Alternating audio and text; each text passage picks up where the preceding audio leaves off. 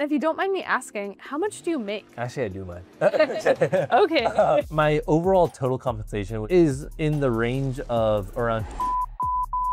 So going into college, how did you graduate in 2 years? Was that the plan? So once you graduated, did you start working right away? I didn't want to also go into the job market at 19. I didn't feel like I was ready. And I think they actually wanted me to start right away, but I was like, no, I'm in school, I'm doing my master's. So what kind of advice would you give to other people that are in a situation where they're struggling to get a software engineering job? If you're copying a GitHub, if you're copying something GPT spewed out, you're probably not gonna get a job. Hey guys, so today I have a very special guest on my channel, Sajjaad. He actually graduated from Georgia Tech at the age of 19, and he's now a software engineer in the industry, and he also finished a master's degree in 1 year. So we're gonna go ahead and talk about his journey and learn more about how you can do something like that too. So yeah, do you wanna tell us a little bit about your journey and why you decided to get into computer science? Yeah, so my background in terms of getting into computer science really goes back to grade school. I think I was always interested in math, very analytical, problem-solving type way of thinking, particularly calculus, algebra. I always just love solving problems, solving for X, you know? Yeah. And then translate that going into high school, I dabbled with computer math and AP computer science. And something that I realized is computer science is all just problem solving. Similar to math where you handwrite and solve a problem, the computer, you write code to solve problems quicker and at high scale. And so once I realized that, I loved it. I was like, with the ability of writing code, English that looks gibberish, you get to create these cool applications and also have a lot of impact, right? Like code and software that I write here in America, I can impact someone in Australia, in New Zealand, in India, all across the world. And just that idea was really mind-boggling to me. And I did like a mini technical internship at the end of 12th grade. And I was like, okay, this is definitely the field for me. So then going into college, I decided to major in computer science. Awesome. That's really cool. So going into college, how did you graduate in 2 years? Was that the plan? Yeah, so that was the plan because I knew from high school around 12th grade, I strategically picked my AP courses in high school, AP Advanced Placement, as well as dual enrollments, which are courses that are integrated with your community college. And I handpicked them to be pretty much optimized to cover my general education requirements in college. So for example, I did my English courses, I did psychology courses, I did French courses. I had all my general education requirements summed up to about 60 credits in terms of AP and dual enrollments. That translated into 2 years at Georgia Tech because 60 credits, there's about 120 credits required to graduate. I had 60 credits done from high school. So only 2 years left, plus 2 years of focused computer science courses at Georgia Tech. That's amazing. So you were very strategic going into college. Yeah, very strategic going into, plus during.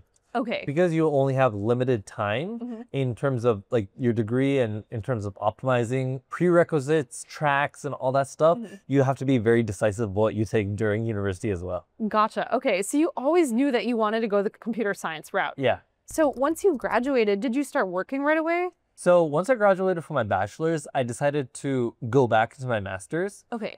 For a couple of reasons. So the first internship I had worked at the summer of my freshman year was at Amazon, and I did my project there. However, I just didn't really find a fit there. Like I wanted to dabble in with another company, explore different things before I went full time. And so I decided I did another internship that following summer between my bachelor's and master's. I decided to go back to my master's because I wanted to see that. I didn't want to also go into the job market at 19. I didn't feel like I was ready. So having the master's, it also helps out later on with like salary and like some negotiation and all that. I decided to do my master's instead of going full time. Awesome. And was a 1-year master's program also the plan?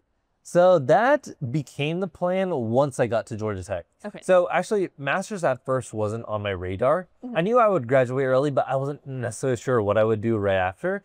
But once I joined Georgia Tech, I found out that they had this BSMS program, which effectively lets people do a 1-year master's. Typically, it's a 4+1 program, but for me, it was a 2+1 program. The premise of this program is your master's, you can take some of those courses during your undergrad at a higher level. So like, for example, I did a specialization in machine learning. I took the machine learning courses during my bachelor's at the master's level. Okay. And so I was taking it with master's students, even though I was an undergrad. And by doing so, I got credit for my bachelor's and my master's. Wow. So by the time I started my master's program, I had 40% of it already done. So I had only 6 classes left, 3 classes per semester, got it in 1 year. Wow. So you were playing like the video game of life. Yeah. Up every Optimization, you know? Yeah, exactly. Super cool. Okay, so after your master's degree, did you get a job right away, or what did that process look like? Yeah, after my master's degree, I got a job right away. The internship I did following my bachelor's, I had a really good relationship. I loved the project that I was working on. And as like an intern, I got a project that actually got productionized, which is pretty rare to find. And it was so much so that it wasn't just a summer internship, it extended into the fall semester. So I was working part-time into the year. And then after all of that, they gave me a return offer. And I think they actually wanted me to start right away, but I was like, no, I'm in school, I'm doing my master's. And so as soon as I finished my master's, I just went back to that company. Wow, that's super cool. Yeah. And if you don't mind me asking, how much do you make? Actually, I do mind. Okay. Yeah, so my overall total compensation, which includes salary, base, and stock, is in the range of around 250 to 300K. Okay, Yeah. awesome. And how old are you? I am currently 23 years old. Wow, that is so cool. And I feel like you. that's an inspiration for all people that are graduating and looking for a software engineering job right now. Yeah, I would say definitely don't go for it only for the money, but definitely it's a source of inspiration, helps pay the bills. For sure, yeah. Okay, before we get any further, I want to introduce you to today's sponsor, UiPath. UiPath is a leading enterprise automation and AI platform that can help you speed up your workflow using agentic capabilities. Eventually, everyone's going to have to know how to use and set up an AI agent themselves. So today, I wanted to show you a quick example of how you can easily do that with UiPath. Okay, so let's say we have a Python script that we wanted to use to run a smart, scalable AI agent. Well, UiPath coded agents lets you write agents entirely in Python and deploy them with one CLI command. Let's take a look. So this is what the homepage looks like for UiPath, but we're actually going to go to GitHub because UiPath actually has a bunch of agents that you can use as a template or as a sample just to try it out on your own. But here I'm going to use this calculator agent. Oh, and if you click into the graph Python file, you can actually see the logic behind this agent. Again, really simple agent, but this gives you a structure to help you build your own agents. So here, of course, we're going to use 2 values, A and B, and then the operator is plus. So we're going to find the sum of those 2 values in this example. And if you want to test it out quick, I'm just going to run the agent and it looks like it was successful. So I added A is 10, B is 5, the operator is a plus, and our result is 15. All right, so we're going to go and publish it. And there it is. There's a process for the calculator agent. We can actually just create a job out of it as well. And if I go ahead and press start, this is how you can set that up. So I've added the calculator agent process. And then remember, you need parameters. So we'll need 2 values and then an operator. So let's just say 7, 6, and then we'll do the plus operator and we'll go ahead and start that job. Okay, so if we go ahead and click on the job, we can see the details with our inputs, and the output is 13, which is the correct number. And you can make your own agents as well, which is the coolest part. That was pretty cool, right? And another cool thing is that UiPath works well with LangChain, LangGraph, and Llama Index. It's orchestrated with enterprise-grade logging, governance, and human approvals. It's super intuitive to use and very developer-friendly too. So what are you waiting for? Sign up for your free account now. The link is in the description below. And bonus for all you developers, you can explore the UiPath GitHub repos and turn your own Python script into an enterprise-grade agent. So go do that today and leave a comment below on what you end up building. So what kind of advice would you give to other people that are in a situation where they're struggling to get a software engineering job? If you're struggling, there are 2 folds of ways I would go about it. One is identifying, are you struggling with getting an interview or passing an interview? If you're struggling with getting an interview, you have to really work on your application.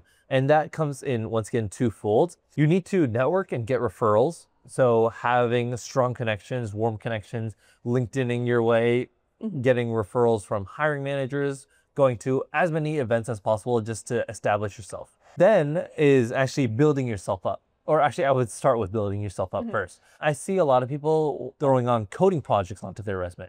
Okay, if you're copying a GitHub, if you're copying something GPT spewed out, you're probably not going to get a job. But creating impactful projects is what's going to separate you. I'll give you an example. So if you're in a university, you're a computer science student, maybe there's a club out there, a non-technical extracurricular, or like a debate club, business club. Maybe you can build a website for them, build a dashboard for them, do something that'll help them out and quantify your metrics. All of a sudden, you throw that onto your resume, you have a clear skill set, a project, plus clear metrics of how you improved an organization. A recruiter looks at that and is like, hey, maybe they could do that at our company because that's what they exactly want to see. That's awesome. And then passing an interview is a whole nother thing. But yeah, so I would start with that. Yeah, no, that sounds great. I think that's really good advice because I think people probably follow that generic rule set and then they don't end up getting the results that they're looking for. Yeah, just throwing random projects isn't doing you any good. Right, for sure. So now with the changing landscape and AI kind of coming into the picture, what advice would you give for people there? Should they start learning how to use AI tooling? Should they start using AI in their projects? Yeah, absolutely. I think starting with asking GPT to spew out code is just the basic level. So I recently started dabbling with this one tool called Warp. This isn't an ad for them, but I absolutely love them. So one of the biggest things that I struggled with in computer science was understanding the terminal. You know, like Linux commands and like ls, cd, like why is it even called that? You know? For sure. So this tool called Warp, it opens up a terminal, but you can communicate it in English. Okay. Like set up this Python project for me. Okay, does your system have Python? Okay, let's download Python. Let's install it. Let's set up your environments. Oh, NPM issues, whatever. I hate NPM issues. I feel like sometimes when I try to resolve them on Overflow, I receive like Stack Overflow, I have more issues after that. But this handles everything. And if a command fails, it reruns another command. Wow. Amazing. And you can set up a project just like that. And then because it's integrated with like the Claude, the GPT and all that, OpenAI, it can actually write the code for you as well. So you can have end-to-end project in literal minutes. Things that used to take weeks can be done in minutes. All those projects that I described to you before that you could do with like technical extracurriculars, you can build in literal minutes. So wow, that's amazing. Okay, I'm definitely gonna use that now for sure. Very cool. So just going back into the process before you got a job, how did the interviews look like? So the interviews for my own like internship as well as entry-level job role, a lot of them were LeetCode-esque. Particularly for my Amazon, I had a typical hash map priority queue problem. I think it was like K nearest neighbors. That was my final round interview. And it was very funny because I had just stumbled upon like this article on like priority queues right before. So it was really nice to have it. For other interviews, I've had what I would call like domain-esque knowledge. Like for example, one interview, it was JavaScript has this filter function in which it like matches things. Like JavaScript has a lot of iterator functions.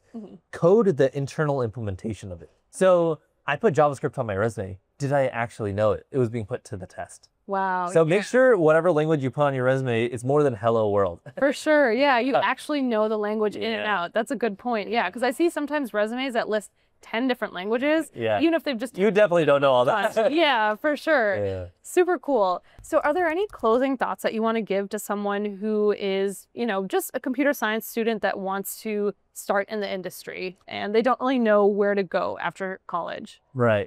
I'll say this. So the landscape of the tech market is very different compared to when we both first got into the field. I think nowadays, big tech and getting that elusive high-paying salary isn't as big of a dream for a lot of people.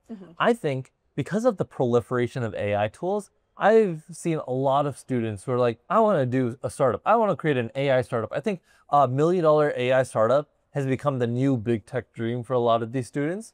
And I love it, but be very cautious, right? Sure. Like it's not as easy. Like 90% of startups fail, I think. Right? So be very cautious about what you get into. Make sure you understand your product very well. Make sure you understand your distribution strategy very well. And honestly, just start. If you have the risk and able to do it, definitely like, why not? I would also say start while you're in college, especially for a lot of these startup things, when you don't have bills to worry about. You just have a lot more playing ground. Plus, you have a lot of people that you can bounce ideas off of. You have professors who have years of experience in computers who can like look at a lot of the stuff.